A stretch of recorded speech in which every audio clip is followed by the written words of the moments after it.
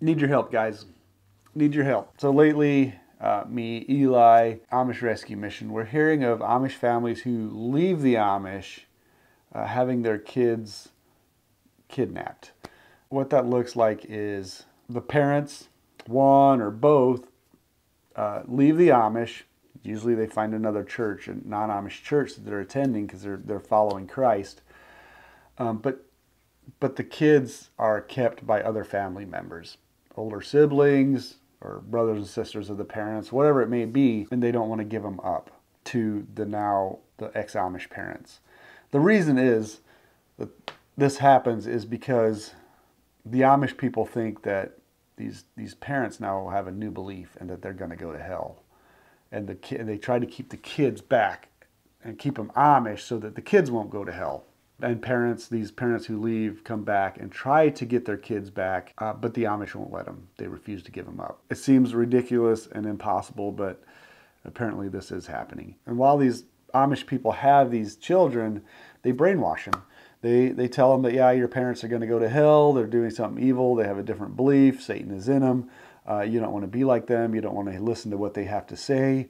Amish is the way. You have to stay Amish if you want to go to heaven. We're going to keep you safe. And even if it's just a few hours, sometimes when these parents actually get their Amish children back, they've been so brainwashed they won't listen to them anymore.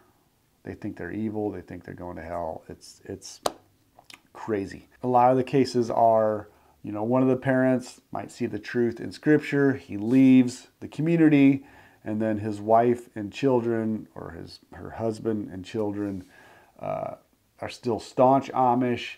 They're being brainwashed by the rest of the community. Like, this guy, your husband has left. He is evil. He is going to hell. He's been deceived by Satan.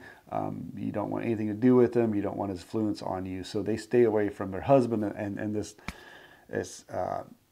man or woman who is left has a hard time seeing their children. What I'm asking from you guys is, if this happened to you, or of this happening to someone, please email me at theamishpotato1@gmail.com. Or if you have Messenger, you can find me, The Amish Potato, on Facebook and Messenger, or CJ Miller is my Facebook page. Get a hold of me through that. We can exchange information, and then I can get your story. We would love to hear your stories, to see what you're going through.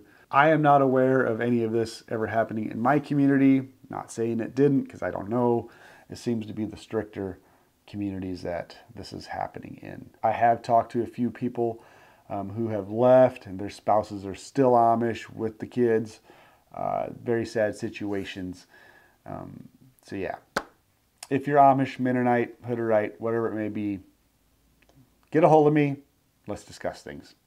I'm CJ. This is The Amish Potato. Thank you.